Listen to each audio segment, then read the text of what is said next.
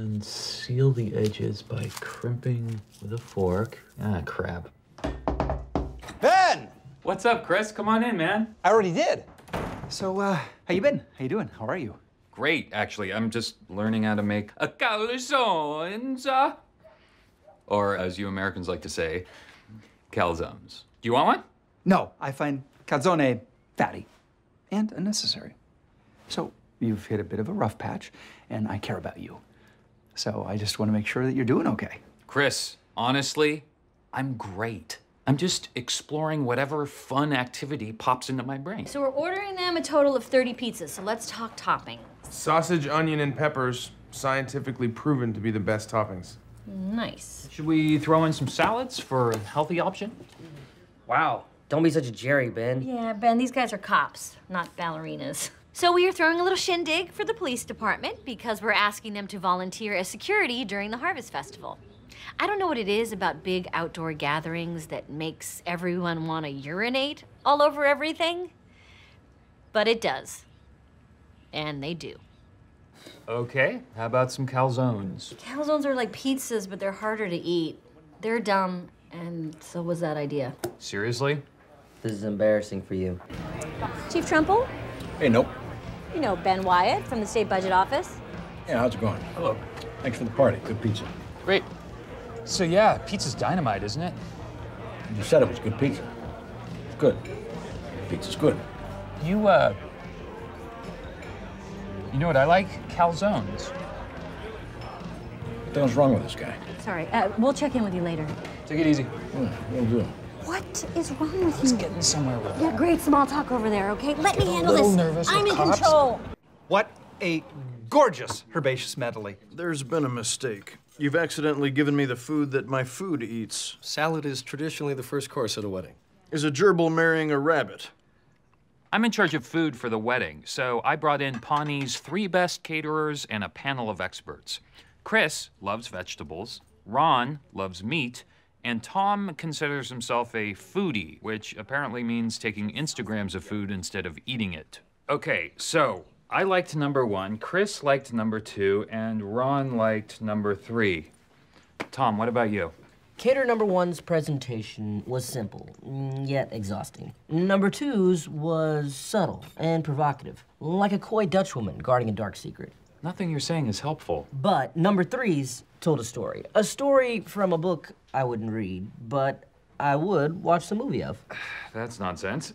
You know what? I'm gonna go with the first place. I really love that appetizer. Oh, the mini calzone? I wouldn't call it that. It was more like a savory pastry. Delicate little dough pocket filled with tomato sauce, cheese, and seasoned meat. Just a stunning culinary innovation.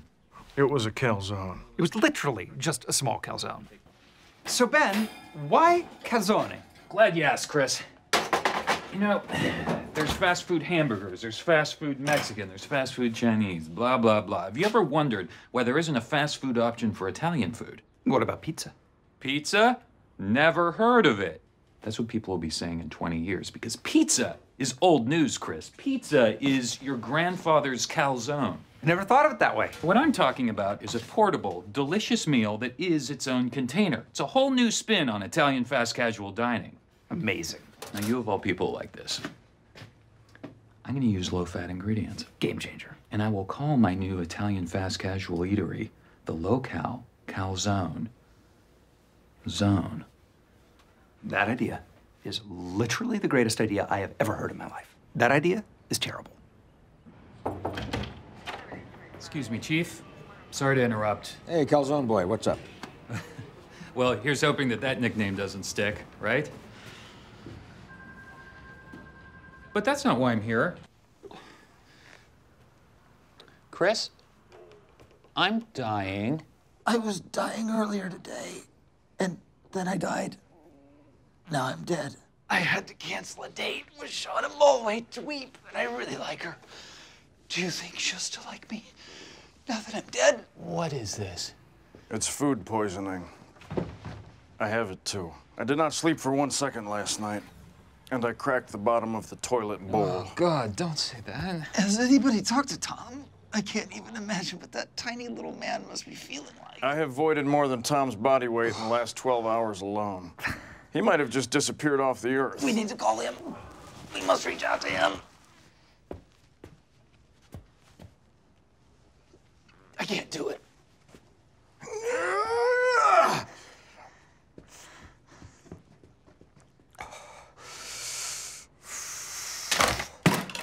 Ben, extension 7820.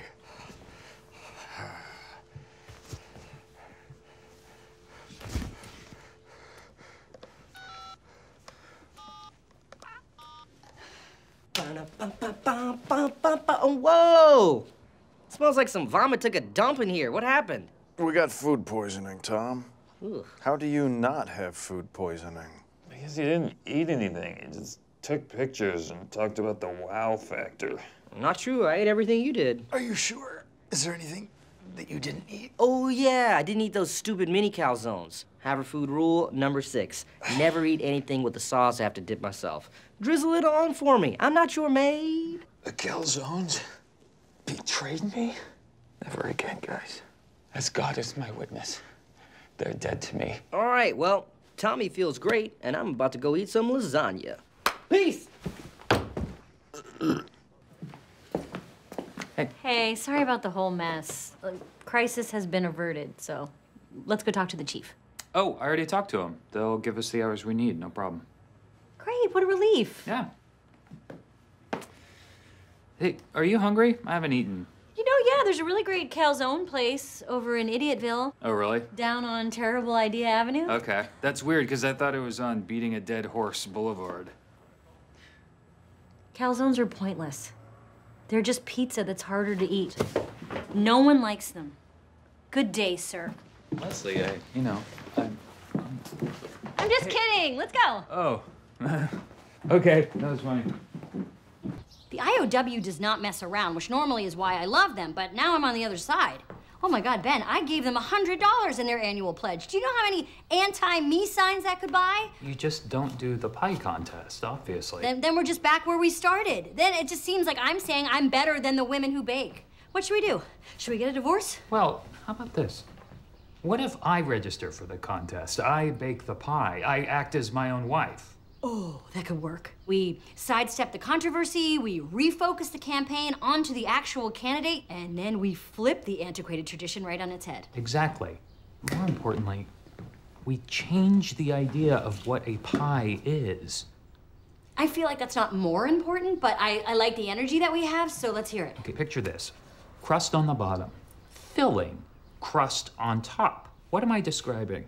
A pie. No, but you're in the right zone. Oh. Calzone. Sure. Pies are just sweet calzones, honey, and I'm good at making calzones. You're amazing. I can win this thing. Of course you can, baby. Get in there and start baking. Talking about the highway to the calzone zone. Hey, did you hear back from Elise? Oh, yeah, we're good. The IOW is not going to protest us. How's your pie? I don't know. I didn't make a pie. Okay, how is your dessert calzone? It's ready. Question is, are they? All right, our next contestant is candidate Ben Wyatt's wife, Leslie. Let's see what Mrs. Wyatt has baked up for us, shall we? It's actually Ms. Nope, and actually right now, it's Mr. Wyatt. Leslie has her own busy life, and I happen to be an excellent pie maker, so we figured we'd switch it up a bit. Now, pack your suitcases, because we're going to a little town called Napoli in Italy. Free Ben Wyatt! Free Ben Wyatt! Excuse me, free me from what? From the tyranny of women. Coffee in the morning. Oh my God! I hope you don't mind. We decided to throw you a pizza party to say congrats for cracking the case. Oh my God, you guys! Let's see what we got here. Wait a second, that's not pizza. Those are calzones! I love calzones! We know! I think it's safe to say I made the right choice. What's up, guys?